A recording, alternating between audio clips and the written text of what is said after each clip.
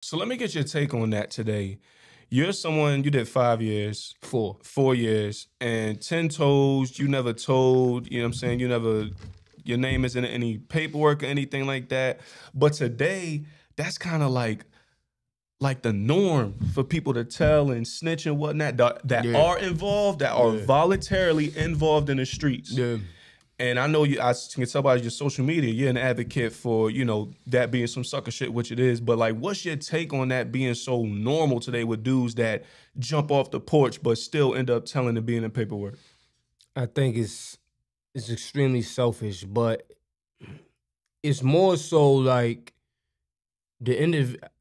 my bone to pick ain't really with them. It's really with the people that's involved with them that may not have told, but they still associated with them.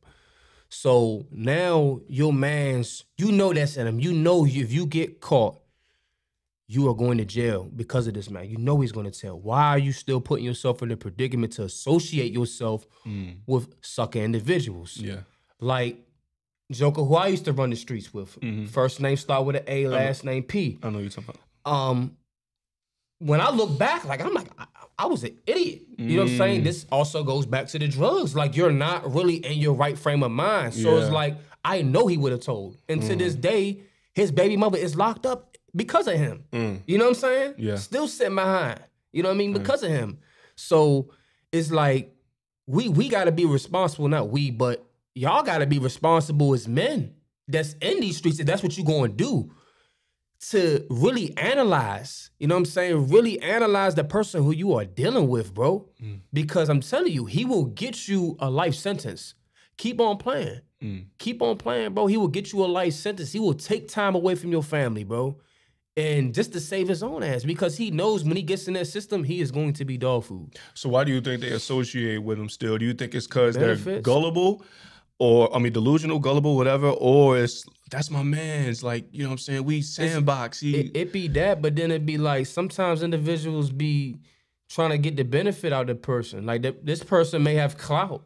You know what I'm saying? This person may be tied in, like, if people that's like on that rap scene, they may be tied into a producer, a musician, or they just got clout. Yeah. Nigga may be the plug on the swipe. Nigga may be have a bachelor's degree in scamming. You know what I'm saying? You don't know. He probably just has access to so much. So they just continuously associate with him because he has access to so much stuff. Yeah.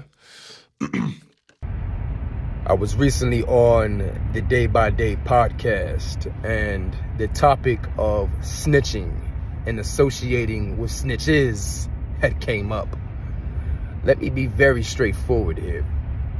If you are from the people that believe that it is okay to associate yourself with known snitches that are still active in the streets, you must be prepared to face the consequences that come with that decision, whether that be from law enforcement or whether it be from people that are really about that life and that do not care about doing life. Second thing, if you are from the people that cannot distinguish and differ between who is solid and who is not, you definitely don't need to be in the streets. You need to go on Indeed and get a job. I hear all the time, oh, you really don't know who a person is until they're faced with serious pressure, meaning getting booked, processed, interrogation room, trial, etc. True, there is some truth to that. However, you know, in the preliminary stages leading up to those moments, that this person is timid. He has timid behavior, suspect behavior. He pillow talks. He talks too much. And you going on missions with him. You think that that's okay. Why? You continuously associate with a pillow talker. Why? And then when it get critical, you act surprised. You knew. Don't play dumb. You knew. But I guess maybe it's the drugs. I guess maybe the perception is off from the pills, the smoking, the drinking. I guess. It's understandable because I used to be there once. But alhamdulillah, Islam had gave me clarity. And I don't got to deal with that nonsense anymore. Alhamdulillah. But for you people that still choose to make those decisions, be okay with what comes with it.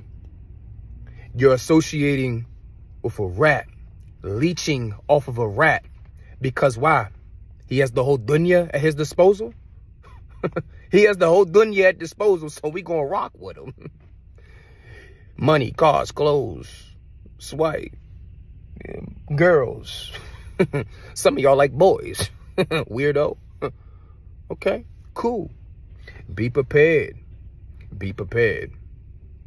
Life is very short. Don't spend it with a rat.